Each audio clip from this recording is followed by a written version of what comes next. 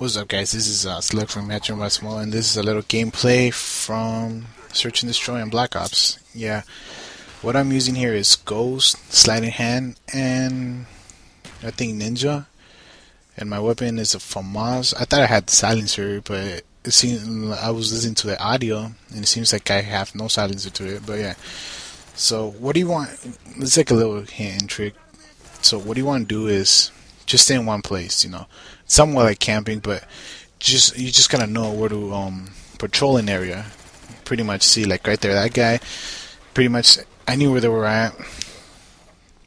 It's pretty much that's how they move. You just gotta know how to patrol an area. Unless you're just a natural good player, then you're pretty much set. But if you're just starting, or you want to know how to be a better player, you just gotta learn how to patrol an area, stay in that area, not camp it, but move around, somewhat like rush, but stay within that area.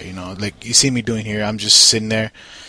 I'm not necessarily camping, but I'm just moving around little by little. I mean, excuse me, can't even talk. But yeah, see, look at they just come up this way. See that guy right there, and then there's other guy right here. So you just gotta know where to stay. You gotta know where your teams can be at, like the enemy, because you just can't really go rushing through it. Well, that's my hints and tricks. I don't know how you guys do it, but see, you gotta be careful like that too.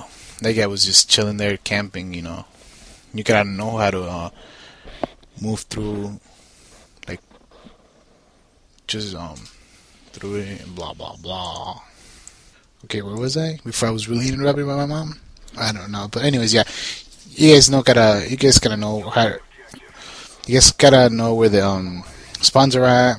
You guys gotta know which way your enemy would go take off. And this one, I pretty much knew because I already remember this map. I went 7 and 2. I remember the spawns. I remember everything that like which way everybody's gonna go. And that's pretty much it. You guys know how to patrol an area, how to move around, know where the other guys are at, know your enemy's position and everything. You guys should be good. And see me doing a little camping. See this guy die right there.